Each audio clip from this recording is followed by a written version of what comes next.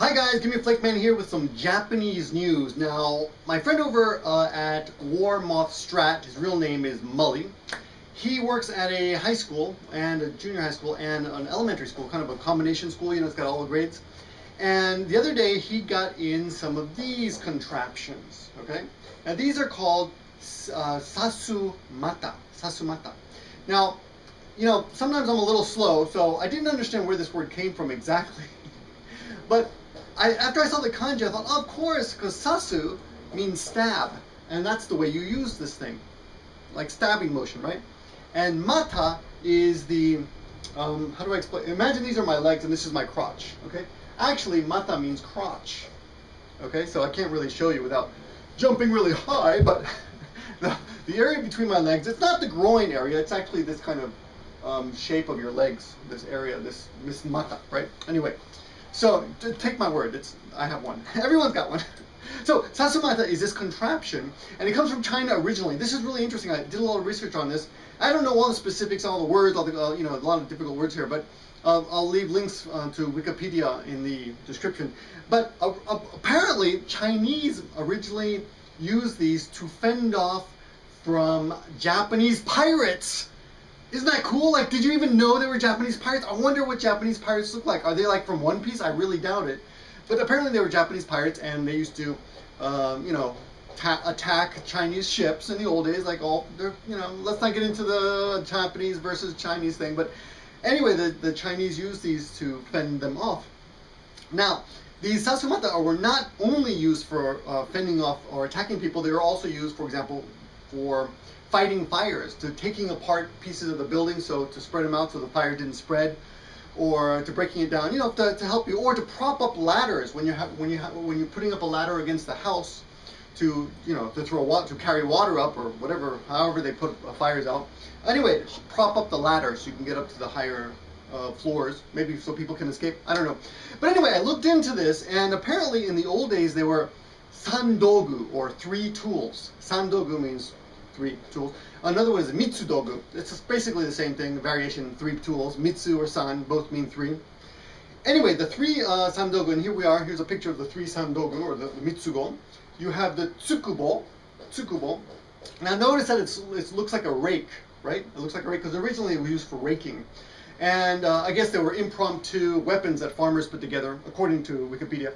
And here's something interesting. I thought, you know, it looks really cool because it's got all the black like things on it, right? But actually, that's for so the person that you're fighting can't grab onto it. So imagine it's pushing up against you like that, right?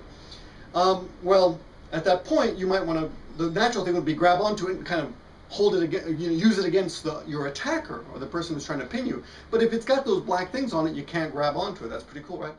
The middle one here is called sodegarami. Sode is sleeve, and karamu is the verb. It's anyway to involve something. So sodegarami entangles the sleeves. Remember in the old days, Japanese wore kimono.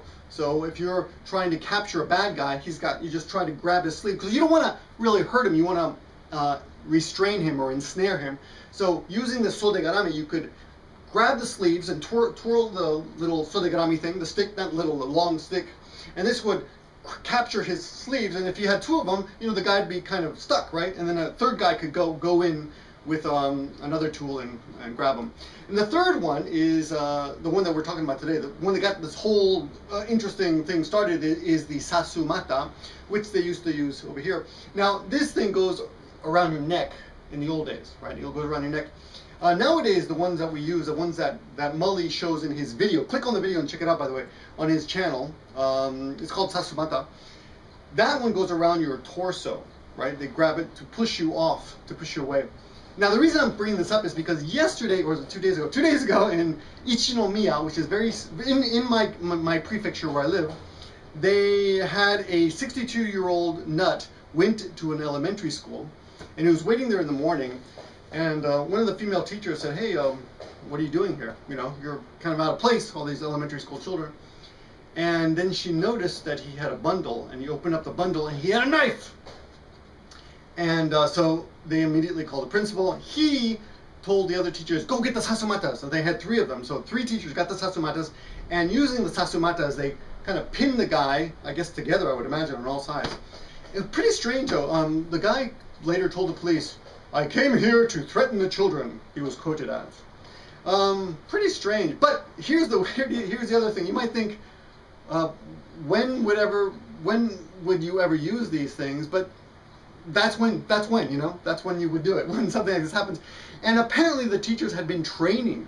So the principal and teachers had gone through training. I guess you got to be ready for all that kind of stuff, you know. There's something weird I see that's happening in China quite a bit. I don't hear about this happening in the States much, but they had a slew of people, nuts, going to elementary schools and stabbing a bunch of people. Really bizarre stuff. Now, you might think this kind of sasumata thing is only an Asian thing, but I did a little research, and apparently in English it's called a man catcher, and they had them in Germany in the 16 to 1800s. But they were much more menacing looking. Check out this thing here. That's called a man catcher. Notice the spikes on it, and that's 320 centimeters wide. So it's only about that wide, right? So it's made to go right on your neck, right? And imagine if you just press the. I mean, if that thing went on my neck, I'd be like, okay, that's okay. Yeah, I'm not moving. I'm sorry. Uncle, right? Anyway, interesting story. Thanks to, again, Jim over at Warmoth Strat for the video, the inspiration to do all the research for this. Very interesting stuff. Check out all the links that I put in the bottom there to all the photographs and information about these weapons. Pretty cool, right? Anyway, thanks for watching, everyone. That's your news story for today. Tomoko is coming back tomorrow, and we're going to shoot some more videos, and we already got some unedited stuff, so keep coming back to the channel. You'll see some more news videos, related news videos coming soon at you, and I'll talk to you guys soon. Thanks for watching. See you later.